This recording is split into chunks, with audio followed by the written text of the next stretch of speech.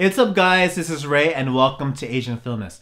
And the movie we'll be talking about today is a 2017 film, To Each His Own, directed by Narushima Izuru, the director of films such as The Solomon's Perjury duology, both films which are absolutely brilliant. You definitely should check it out if you have the chance. And needless to say, I went into watching To Each His Own with high expectations. And not only because I'm a fan of the director, but also because I'm a fan of one of the lead actors in the story, Fukishi Sota. So this movie stars not only him, but also Kudo Asuka. And this movie is an adaptation of a novel, of which I haven't actually read. But the story of this film seems like one that anyone can pick up and enjoy. It's about a salaryman who's played by Kudo Asuka, and he's kind of upset with his life. He experiences a lot of trouble at his workplace, a lot of abuse from his boss, and he's under so much stress that at the train station on the platform, he's about to faint and fall into the tracks as the train is coming.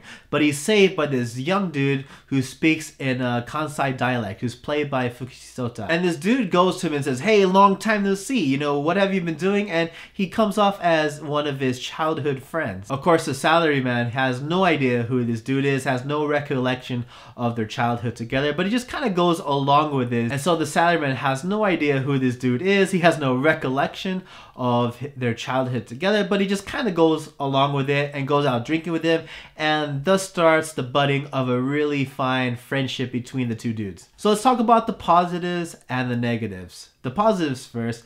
The performances by the two lead actors were fun and exciting to watch. The chemistry between the two leads was amazing. The way their lines just bounced back and forth between each other, the way they interacted together, and I especially liked the performance of Fukishi Sota as expected. Fukishi's character Yamamoto was colorful, he was lively, and he was charismatic, and you just can't help but fall in love with this character, and you can't help but be charmed by him. And conversely, Kudo's character Aoyama, he is sympathetic for any of us who has worked the 9-to-5 grind, the full-time job during the day. It was really easy to be sympathetic with Kudo's character and overall feel sorry for his circumstances. Another thing I enjoyed about this movie is that it throws in just enough mystery into the narrative to keep you hanging on for a little bit longer. As I mentioned earlier, Aoyama has no recollection of Yamamoto of their childhood together,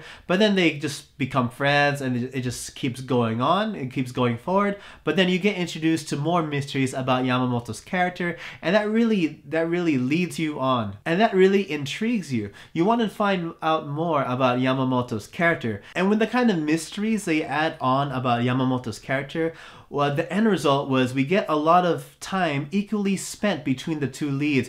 I think usually in these types of stories, there's one main character and one supporting character. Of course, the main character has a lot more time spent into developing his character. However, this movie did well at balancing between the two leads and developing the two leads and getting you to know more and like each of the two characters. So this movie has a lot of charm beaming from its lead characters and has a very positive message with its story. The movie dives into some pretty dark territory involving depression, stress at the workplace, and even suicide. Aoyama, he gets so depressed with his situation that he compliments any way to end it all. But then loud Yamamoto comes in and clears away those thoughts, and they go out and do something fun, whether it be drinking or just enjoying the outside. And all that being said, I felt the only negative I have to say about To Each His Own is the ending. I thought the ending could have been done a little bit better. I don't know, for me it kind of ended just a little bit too whimsical for my taste. And overall, what do I think of To Each His Own?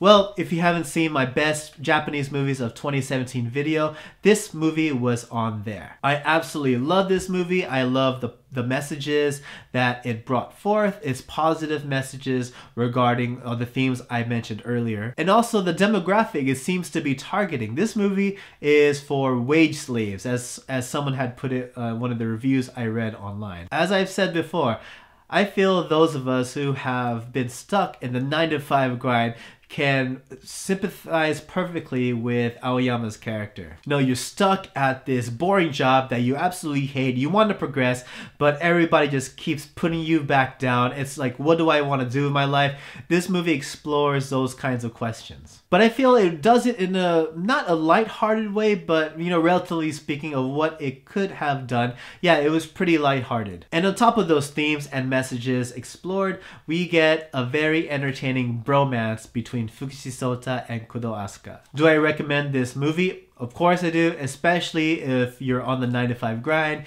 if you feel like you're a wage slave. I feel this movie would sing to you. And so there you have it. Those are my thoughts on To Each His Own. What did you guys think? Or what kind of questions did you guys have? Let me know in the comment section below. Don't forget to like, share, and subscribe to Asian Filmist. Follow on Facebook and Twitter and all that good stuff. And once again, guys, thank you so much for watching, and I hope to see you all in the next video. Take it easy.